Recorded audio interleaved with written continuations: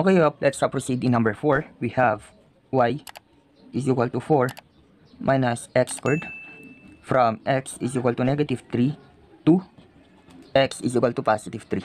Okay? Okay, remember the area is equal to the integral of with upper limit b and lower limit a y dx.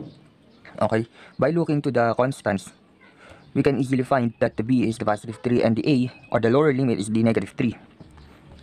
So that's it, and the graph is this part.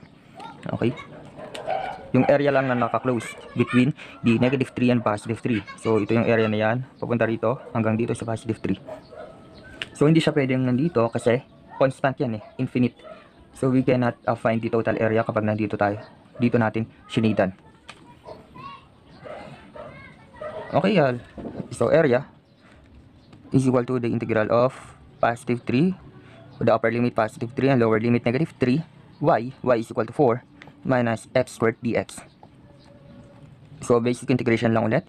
So area is equal to, okay, integral of 4 dx is equal to 4x minus the integral of x squared dx is equal to x cubed over 3.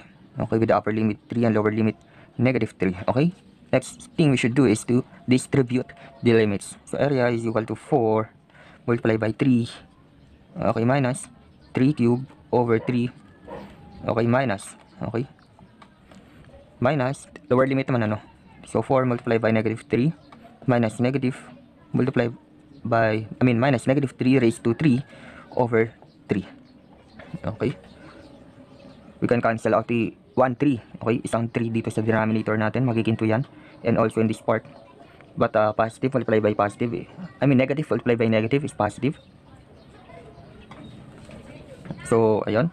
So, area is equal to 12 minus minus 9. Okay, minus. Okay, negative multiplied by negative. That's positive. Positive 12. Okay. Negative multiplied by positive is negative. Negative 9. So, area is equal to 12 plus 12 is 24 minus 9 or 24 minus 18 is equal to positive 6. So this is the final answer. Kung may hindi kayo naintindihan sa mga solutions ko, you are free to ask, and don't forget to click the like, share, and subscribe button, and also click the notification bell para ma-notified ka in our next video uploads. Okay, goodbye.